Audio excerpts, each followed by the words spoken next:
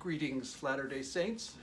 I'm Michael Hicks, and I'm coming to you from, well, you know winter quarters, you know that stopover place where the saints, in making their trek west, secured themselves for a while, hunkered down.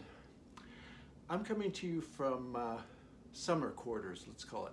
Maybe summer quarantine would be the better term for it.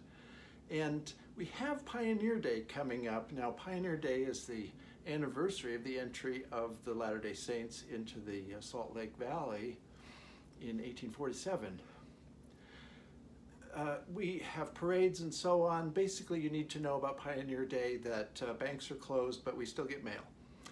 Now, to prepare for that, I thought it would be nice to share with you some pioneer songs, or songs that have to do with the early history of our church. And so that's what I'm going to do today. Now, a couple of provisos. First of all, I let my hair grow out a little bit here because I wanted to give a sense of authenticity, really get into the pioneer era. So didn't want to get the haircut too much. Also, didn't get the piano tuned, so it will sound a little bit more like a piano that just came across the ocean and maybe across the plains in a wagon of some kind. And one other thing too is that along the way, besides the songs I'm going to sing for you, we're going to have a few toasts. These are toasts that were made at Pioneer Day celebrations in the 1850s, 1860s, sometimes 4th of July celebrations, and you can join with me in those. I've got my glass here, and so we do a toast. Feel free to have a glass at hand, do the toast with me, and that's our interactivity for this video. I have a little bit right now. I want to start with a couple of songs that were said to be favorites of Joseph Smith's. That is, he called for them often, according to his friend Benjamin Johnson. The first of these is called Wife, Children, and Friends. That's a sort of a standard trio of values in the 19th century that was often referred to, the three great values for human beings, or for men in this case: wife, children, and friends. And so I thought I'd mention to you, before I sing it, that in this pamphlet, 1 Year in Scandinavia by Erastus Snow, he actually prints on the back of it in the 1850s the text of this hymn. And he says, if the person who wrote this song had known the calling of the Latter-day Saints, he would no doubt have included them in his text. As it is, he says, we often appropriate it for our own use. Maybe a new one to you, probably is.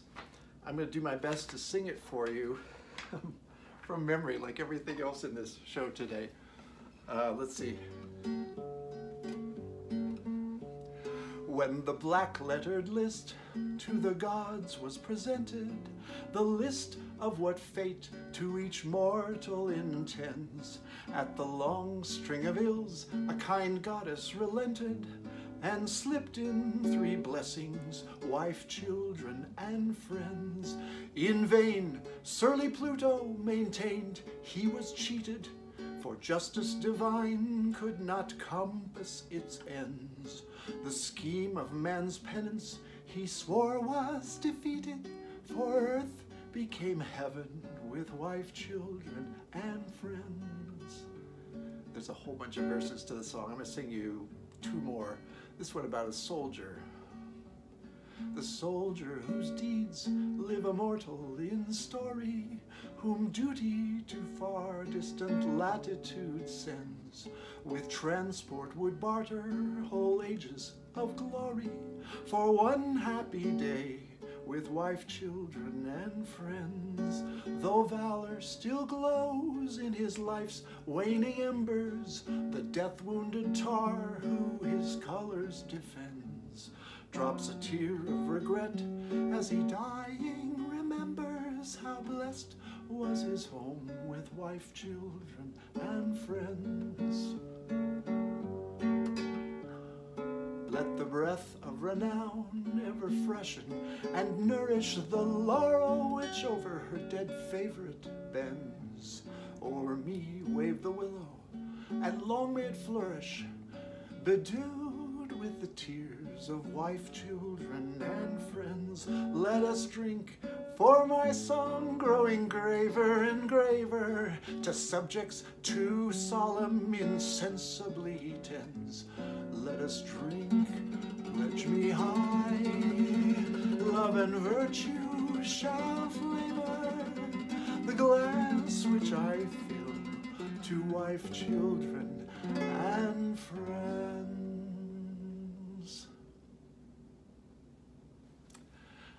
This next song is one that was another favorite of Joseph Smith's. Like many songs of its era, it has a moral at the end, which you'll hear, and I'll say something about maybe at the end. It's from an opera, they called it then. It was really more what we'd call probably a pageant or a musical nowadays, but the opera was by Alexander Lee. It was called Music and Prejudice. What a great title. And the song is called The Soldier's Tear. And let me just sing it for you.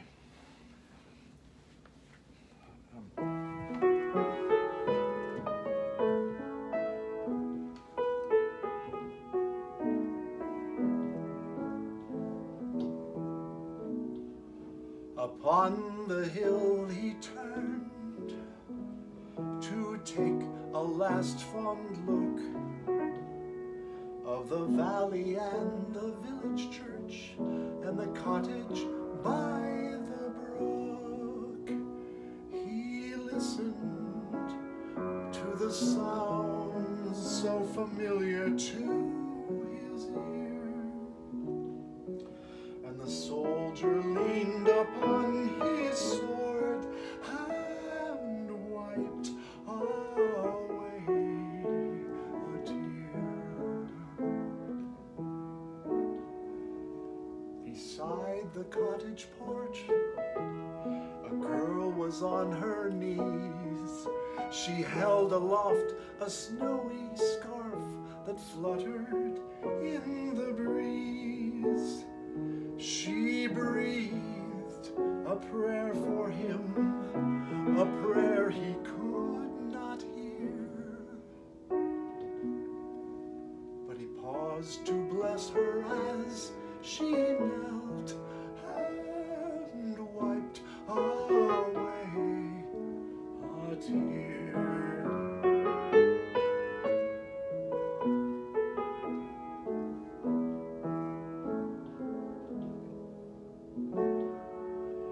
He turned and he left the spot.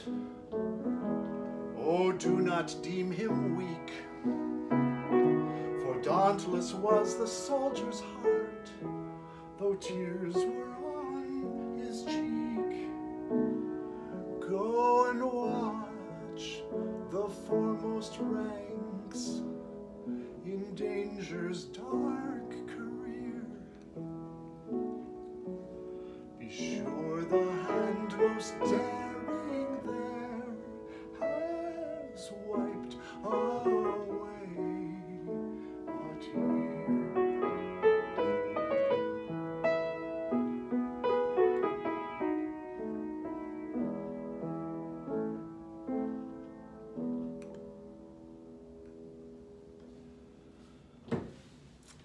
The moral? Go watch the foremost ranks in danger's dark career. Be sure the hand most daring there has wiped away a tear. What a message. All right, well, let's get on to the pioneer trek west. And you know the song Come, Come Ye Saints, but you may not know, you probably don't know the song for which that came, which was called All Is Well. Well-known hymn, and I'm going to sing the earliest known version of its tune for you. It's a song about the individual confronting death, not the community, but the individual, and saying that, yes, death, I'm looking at in the face, but all is well. And I'll sing a couple verses of this one. Grab a little drink here.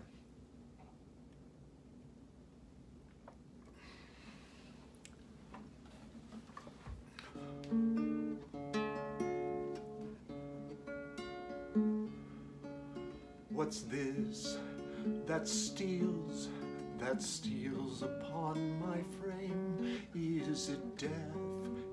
Is it death?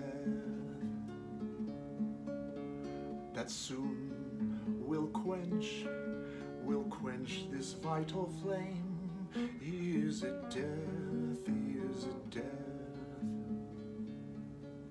If this be death, I soon shall be from every pain and sorrow free. I shall the King of glory see. All is well, all is well. Weep not, my friends, weep not for me. All is well, all is well. My sins forgiven, and I am free. All is well, all is well. There's not a cloud that doth arise to hide my Jesus from mine eyes. I soon shall mount the upper skies. All is well, all is well.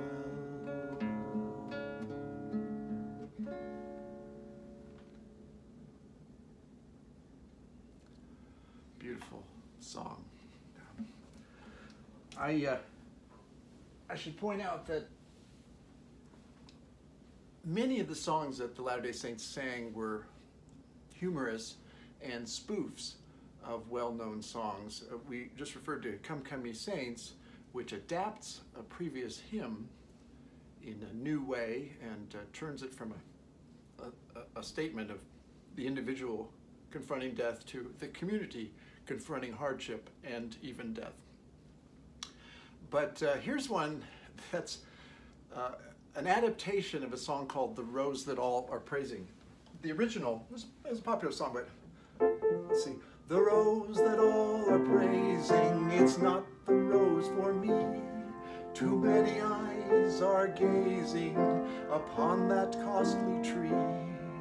But I've a rose in yonder glen that shuns the gaze of other men. For me its blossoms raising, oh that's the rose for me, oh that's the rose for me, oh that's the rose for me. Popular song. Well, Latter-day Saints did a number of versions of it, but the best known is this one called The God That Others Worship. Check it out. The God that others worship, he's not the God for me. He has no parts or body, and he cannot hear or see. But I've a God that lives above, a God of mercy and of love, a God of revelation. Oh, that's the God for me. Oh, that's the God for me. Oh, that's the God for me. There's like 8, 10 verses. I'll just sing one other one, the one I remember. The heaven of sectarians, it's not the heaven for me. It has no, seems so doubtful its location, neither on land nor sea. But I've a heaven on the earth, the land and home that gave me birth, a heaven of light and knowledge. Oh, that's the heaven for me. Oh, that's the heaven for me. Oh, that's the heaven for me.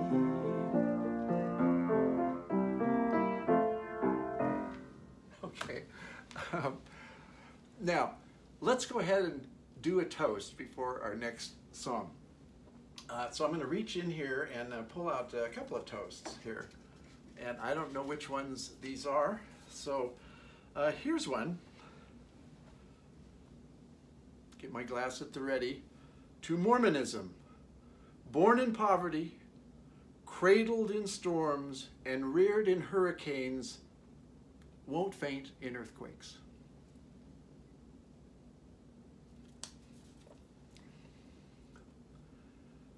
To the people of Utah, united we can, divided we can't.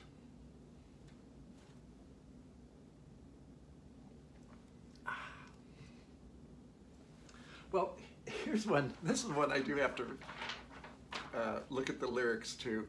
This is a really rare song. It's called the Saints National Anthem.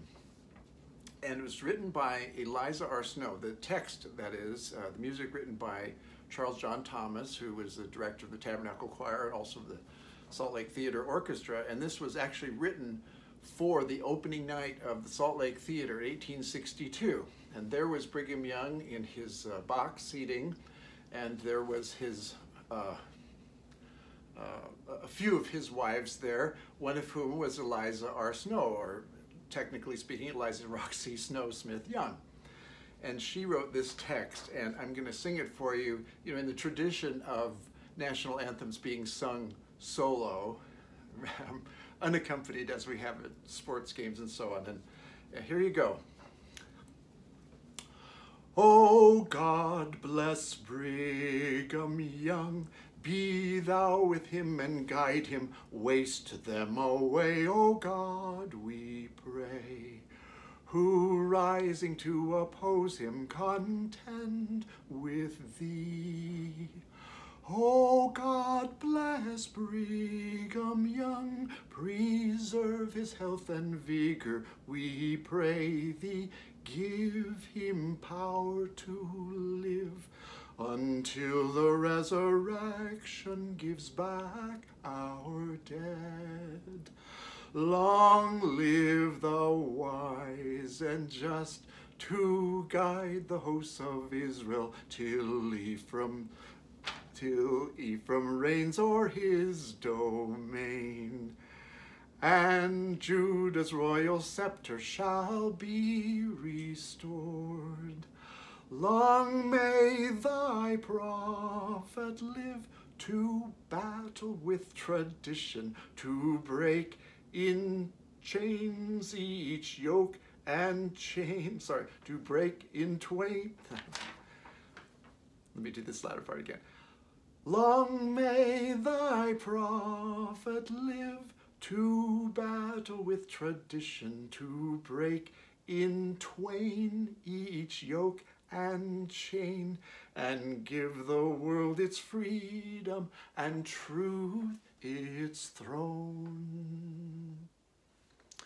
That's one that hasn't been sung maybe a few times by anyone except me since 1862, I suppose. All right, well, let's go to another one of these sort of fun songs, these spoof songs. This is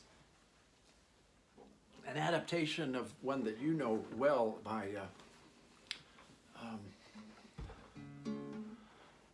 Stephen Foster. Doo-dah, doo-dah, dee-dee-dee-dee-dee, oh, doo-dah day. You know how that one goes.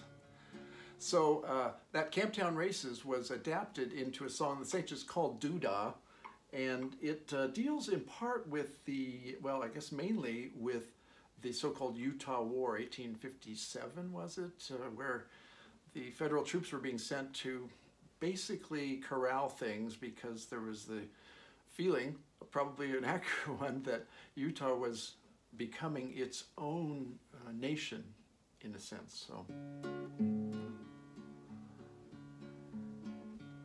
come brethren, listen to my song, doo-dah, doo-dah.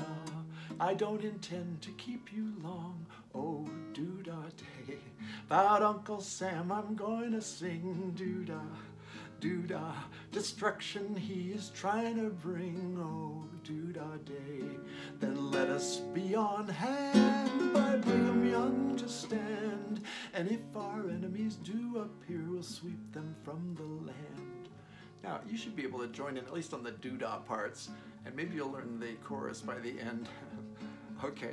Old Squaw Killer Harney's on his way, doo-dah, doo-dah, the Mormon people for to slay, oh, doo-dah day. And if he comes, these words I'll tell, doo-dah, doo-dah, our boys will drive him down to heck, oh, doo-dah day. I just changed that.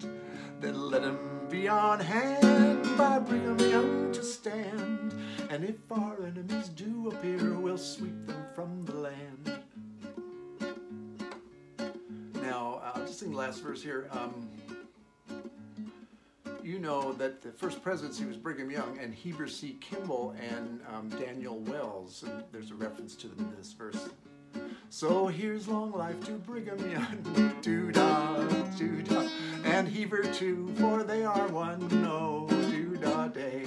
Let them and Daniel live to see, doo-dah, doo-dah, this people gain their liberty, oh, doo-dah day. Then let us be on hand by Brigham Young to stand, and if our enemies do appear, we'll sweep them from the land. One more time. Then let us be on hand by Brigham Young to stand, and if our enemies do appear, we'll sweep them from the land.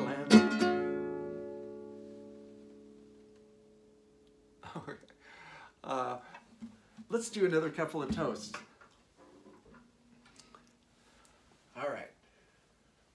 Got my glass in hand here.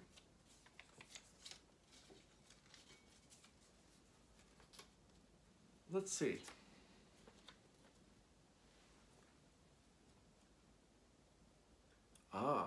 To the enemies of Mormonism, may they always be obliged to wear very short shoes and have particularly long corns.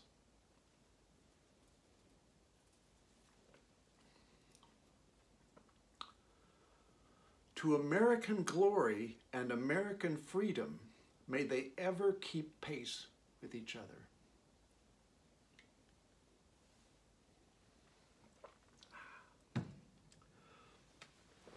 Well, speaking of songs that are adapted from, borrowed from, or rewritten from Stephen Foster songs, I mean, you have to understand that everybody knew Stephen Foster songs.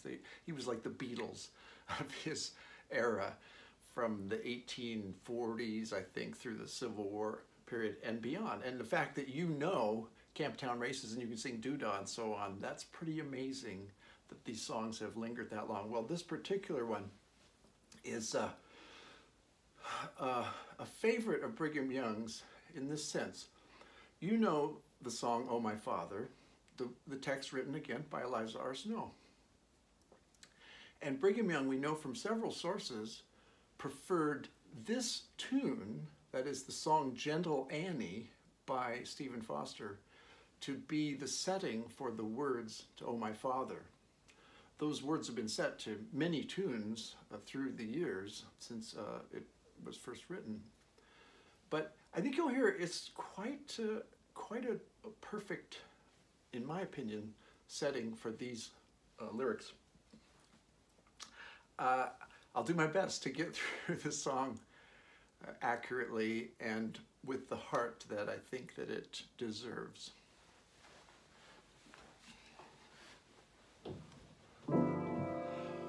O my Father, thou that dwellest in the high and glorious place, when shall I regain thy presence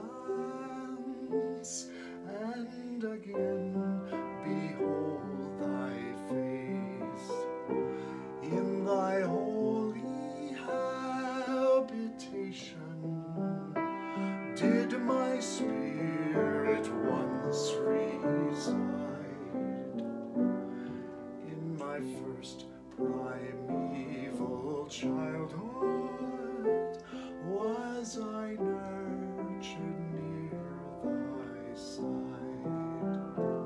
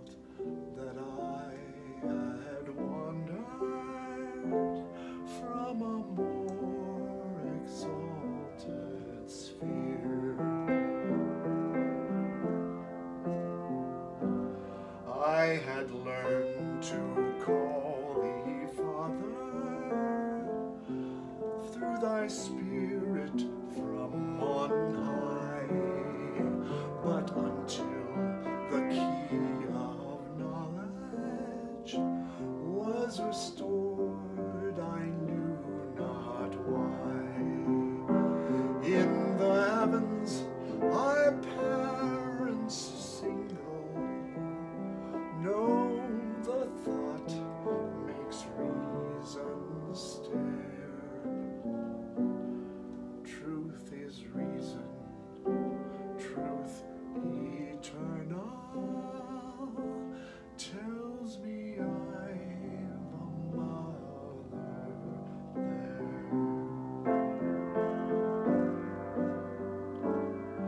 When I leave this frail existence, when I lay this mortal by, Father, Mother, may I meet you in your royal courts on high. Then at length, when I've completed all you sent me forth to do, with your mutual approbation, let me come and dwell with you.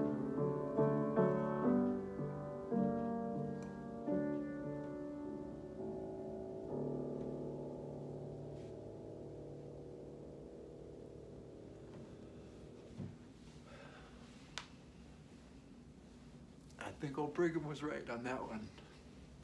That's the best setting of those words so far. Well, let's break for another couple of toasts. Let's do our final three here, and then I got one more song to sing you, and we'll wrap it up. So here's one. To the poor, may they enjoy the blessings of the God of heaven, for they receive few from the hands of the rich.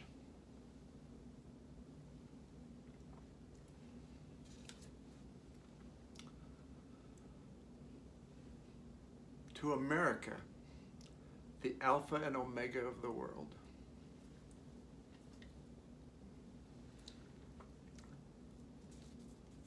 And finally, to the ladies of Utah, may they emulate the matrons of Rome and raise a host of champions for equal rights.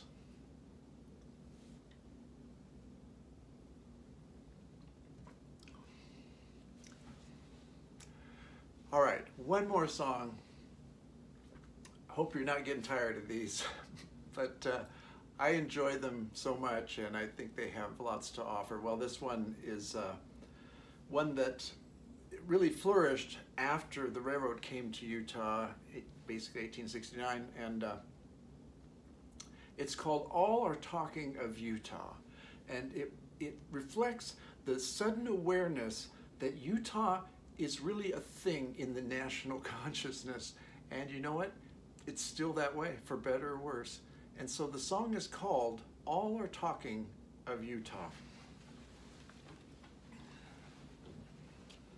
And feel free, once you learn the chorus, to join in. At least you can sing the word hurrah, hurrah, which is the main word of the chorus. Let's see. Who'd ever think that Utah would stir the world so much?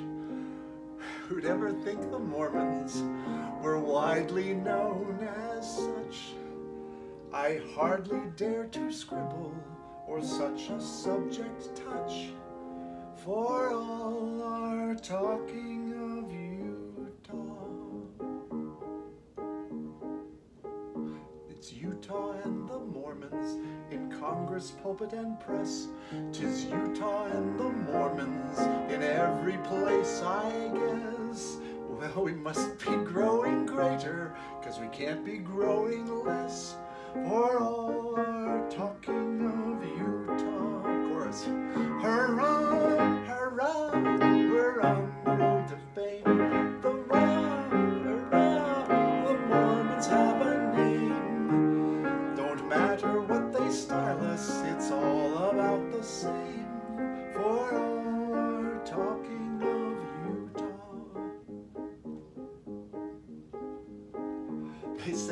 send an army to set us Mormons right, regenerate all Utah, and bring us Christian light.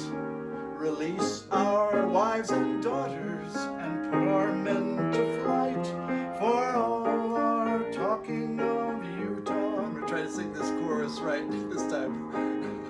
Hurrah, hurrah, the Mormons have a name.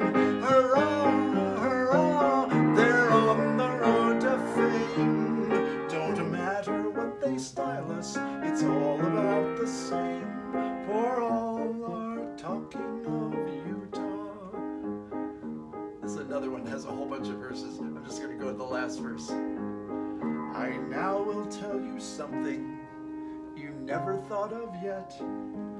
We bees are really filling the hives of Deseret. If hurt, we'll sting together and gather all we get, for all our talking of Utah. Hurrah, hurrah, the Mormons have a name. Hurrah, hurrah, they're on the road to fame. Don't matter what they style us, it's all about the same, for all our talking of Utah. One more time. Hurrah, hurrah, the Mormons have a name. Hurrah, hurrah, they're on the road to fame. Don't matter what they style us, it's all about the same, for all our talking of Utah.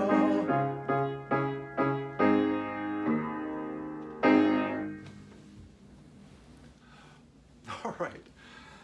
Well, thanks so much for spending this half hour with me, and I hope that you enjoy, as I do, the best of Utah, and that you're doing everything you can to lift, raise, elevate the rest of Utah.